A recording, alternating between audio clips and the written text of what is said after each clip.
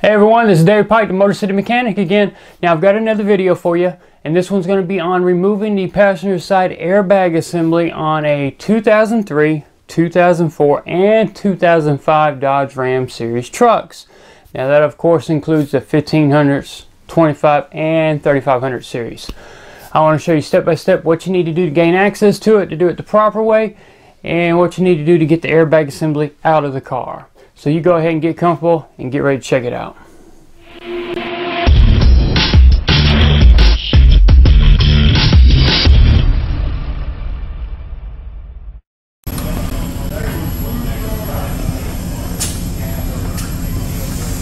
Alright, so the basic process we're going to do in order to get this airbag assembly out, which is mounted directly to the back of this cover. This cover will be coming out. In order to gain access to it, we've got to take the side panel off, we've got to remove the glove box, we need to pull the AC, control head, radio bezel off the vehicle, and then we also need to work on getting the cup holder assembly out and the piece of trim going directly below it, and we need to pull down on the knee bolster that's directly below the steering column. The reason why is there is a perimeter of screws that go around here. The ones that go along the bottom of the airbag cover are actually hidden behind a plastic panel that runs from the driver's side all the way over to the passenger side. So this whole piece of plastic in between my two hands here, there's a piece back behind it we will be taking off. Once we take it off, then we'll have access to the fasteners that hold the cover in place on the frame, as well as a total of 4 10mm bolts that actually mount the airbag to the frame of the dash. So that's what we'll be working on. So the first thing I'll probably work on is getting my trim stick, getting the side cover off, and getting the glove box. The glove box is held in with 2 fingers. What you do is you open it up, and right here in each corner there's 2 fingers that you need to kind of push down on. You might use a little bit of force. Once you got it down, you can rotate it further down, and the hinges kind of hook on. If you got anything in here, it's going to dump it onto the floor, so watch out. And then you got your hooks right there. So here's the hook type hinges, and these are the 2 fingers I was telling you about that you need to push down on in order to get it out. So we'll set that to the side, and then we'll go ahead and start getting this cover off here, and we'll work on getting that center dash bezel off. Alright, so as always, plastic trim stick. That way you don't scratch or mar up the plastic no more than you need to. Anything metal could cause damage. We need to get up in here to get these snaps loose. Just kind of find you a corner, get up in here and start prying a little bit. You start popping it loose. It can be on there pretty snug from time to time, so just take your time, work it around. Once you get one side loose, you probably get more loose. Take it off. Now the reason why we had to take that off is this portion of the dash. This is that piece that runs from the driver's side of the steering column all the way over here that we're going to be taking off. It probably doesn't hurt to go ahead and pull this rubber seal down a little bit to get it out of the way. Now the door seal piece runs up and gets kind of in the way of that corner of that dash, so it doesn't hurt to pull it up. Trim stick again, find your edge to get up under, and just start pulling up on it. As you pull up on it, you'll get to this side.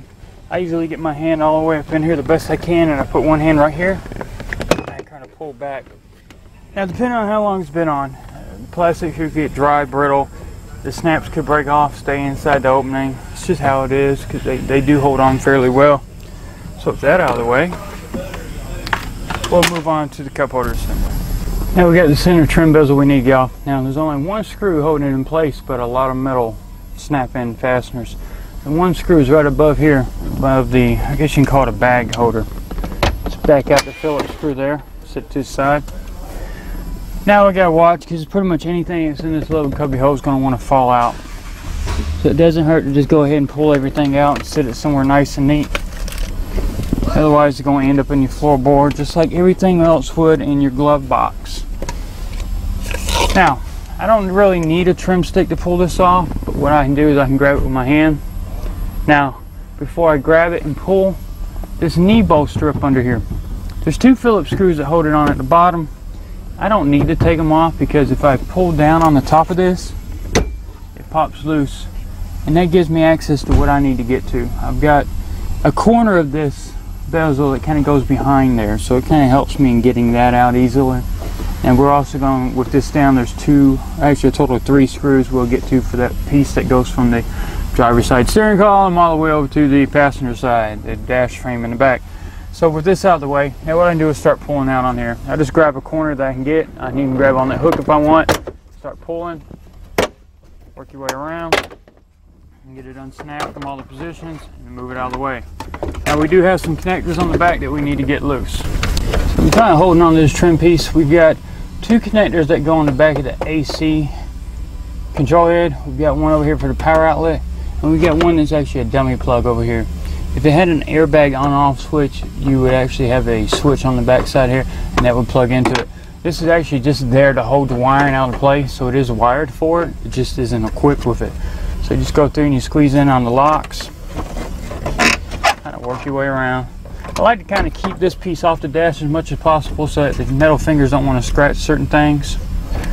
The one that's kind of tight to get off is actually the main larger connector for the AC control head. She stays in there pretty stout, so I kind of just use my trim stick to push in and pry up and out. Now we got that off, we can set it to the side. Now along the top edge here, you can see the cup holder still in view. There's some screws around the top we're going to be working on, and a trim bezel down below. And once we get that off, we're basically down to that shell of the, once again I repeat, from the driver's side steering column all the way over to the passenger side door we're going to be taking off. At this point, I'm going to fold the cup holder assembly up because I need to get this plastic panel off.